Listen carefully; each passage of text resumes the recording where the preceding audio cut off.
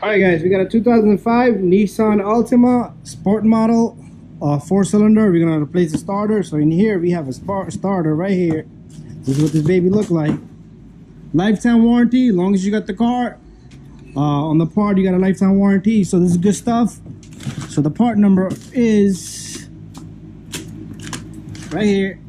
It does have a cord, so the old one got to go back. Anyways, the starter is down there. So today we're gonna disconnect the battery. We're gonna lose our idle speed, idle memory. I might not want to disconnect that, so let's see how it goes. So what we're gonna do is we're gonna remove this air filter housing right here, the air duct. We're gonna remove this clip right here, and we're gonna disconnect the mass airflow sensor, and everything should just come out, and we'll have a lot of room to work on this baby. Got a flathead screwdriver. We're gonna remove this guy right here, just loosen it up about 4 to 5 threads. That's gonna release the clamp on the air housing. Okay, and then take your needle nose or plier, remove this clip right here, and once you remove that clip, you should be able to move this pipe off. Usually it would try to come off from that end. Okay, it came off from that end. It's probably all, the pipe gets hard and then it just comes right off. And there you go. This guy comes right off just like that. Let's put this to the side.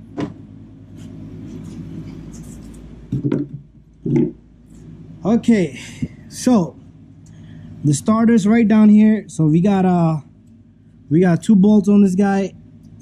What we're gonna do is we're gonna disconnect this connector right here. This is the connector for the control cable. So this starter, what it's doing is it's gonna click and then it will not turn over. And we're gonna remove this 12mm here. So this is live power, straight from right here. It goes straight from right here. So we're gonna disconnect the battery. Okay, so this is a 13mm. So if you got a 10mm or a 12mm, just get the proper tool. Get rid of this guy right here, disconnect this. So by doing this, you might lose memory on this idle on the throttle body, but that's okay, it will build itself. But now you're safe to remove this guy down here. Okay, so we're gonna take 12mm to remove this nut here that holds the cable, the 12-volt cable.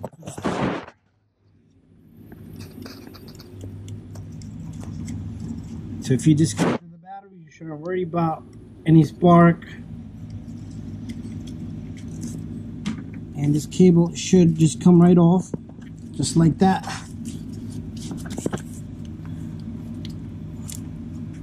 There you go, and you can just push it down, leave it there, hang it. Okay, next what we're gonna do is we're gonna remove the 14mm. We're gonna have to reach it straight from down here. Okay guys, so I got a 14 here with about 2.5 inch extension. This bolt right down here, you're gonna reach from right here and you're gonna fish out this bolt, the 14mm, and we're gonna remove this guy right now as we speak, as long as my ratchet is able to grab this guy. There you go. We're gonna turn this baby counterclockwise. It's probably gonna be super tight, so let me loosen this up off the camera. Okay guys, so I went and got this long ratchet, so you're gonna need a lot of leverage. So that 14mm bolt is probably gonna be super tight, but with one hand I'm able to do it just like that.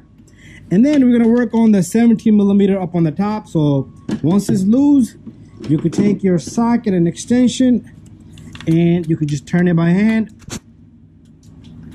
Let's see if I can manage to get this guy out of here.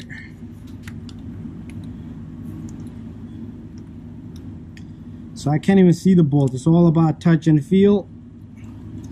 All I know is where it sits at on the new starter. Once you turn it several times, it should just come out.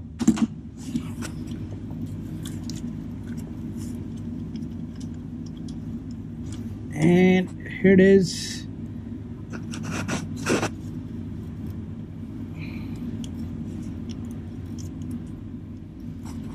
Okay, fell down. So maybe I can get it from this end. Okay, here it is. There you go. 14mm goes in the bottom. Okay guys, so I went and got a 17mm next. So the bolt is right over here up on the top. So this harness might bother you a bit, but once you get this guy on,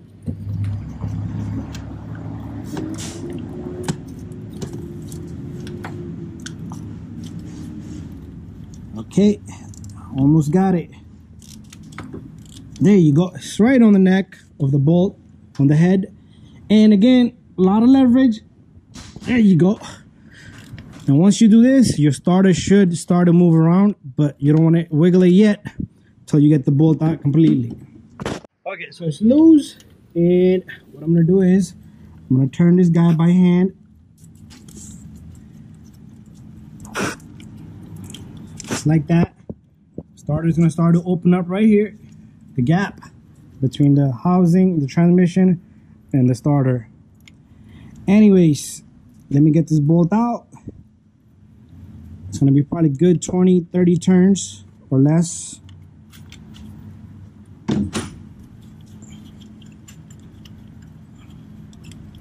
Okay, it's loose. I'm able to turn it by hand, but it's really hot. And there you go, whole starter is moving.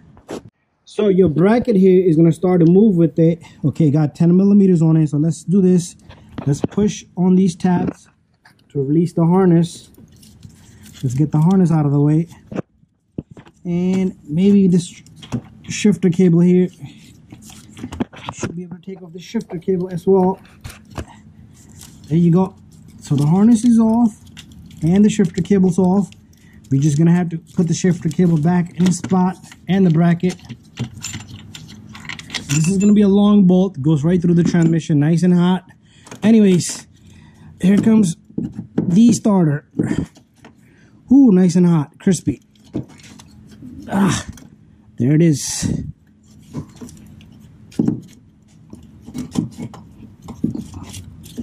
Okay.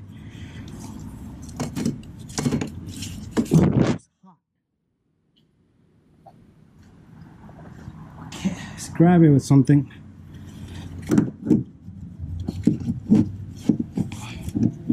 Okay, there it is. There it is. So we're gonna have to take off this little bracket. It has two 10 millimeters. We're gonna take these two off. But prior to that, what you want to do is you want to count the teeth. You want to check the length so it doesn't damage the transmission when you put this baby back in. And there you go. The length is good. So all you need to do is count the teeth. Okay, I'm gonna do that off the camera, but count them. It should be the same amount of teeth. 13 tooth and 13 tooth. Perfect. So what we're going to do is, let's put this starter just like that. So let's take off this 10 millimeter here. This 10 millimeter here. It's a 10 millimeter bolts. And we're going to put this bracket right here just like that. We're going to do it right now. It's okay. We have a lot of clearance in there. Okay, so I snapped up this bracket here. So 10 millimeter. We're going to tighten these babies up. There you go. Bada bing, bada boom. Okay, and we got new bolt with this guy. So let's remove this right now. Usually I like to use the old one because it's better. Okay, you see that? It got a big perfect head to it. So I'm gonna use the older one, it's better. And let's take this guy in. Okay, so there you go. The new starter is gonna go in nicely and easily. Okay, make sure you pick up the harness. You don't pinch the harness. And what we're gonna do here is stick this starter in. Once the starter is in,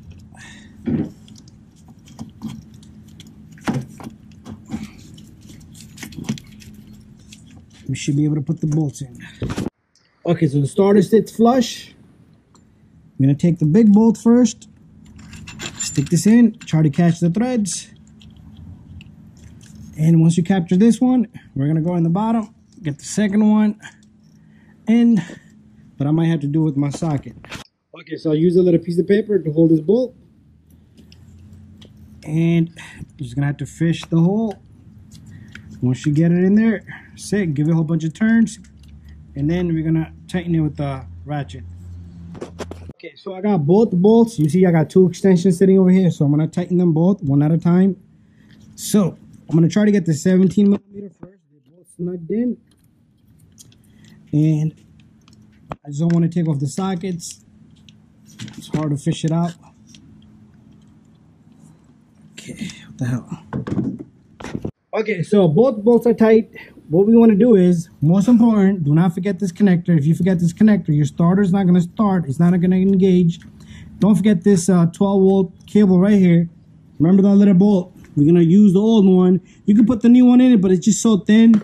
I'd rather put this one back in. It's not a big deal. So this is a 12 millimeter. Nice and tight. That's what we're going to do. Nice and tight. Where's my 12 millimeter? Right here. So a few turns, and this thing will, you don't want to go crazy either. You will crack the starter. So once you feel it nice and tight, you stop. After that, put your air duct pipe back in, put your battery together, start your starter. It should not, the starter should only start and cut off. If some starters, when they fail or if they're defect, they will just keep going, okay? And there should be no noises, like grinding noises. If you have grinding noises, pull it out, put another one in. It will damage your flywheel. The noise will be this teeth is going too far in, or the diameter is not correct, or there's too many teeth. So that's why I say count your teeth. Thank you for watching. See you guys on the next one. Don't forget to put your battery back together. Don't forget to put the air duct pipe and the vacuum line down here, and that's it.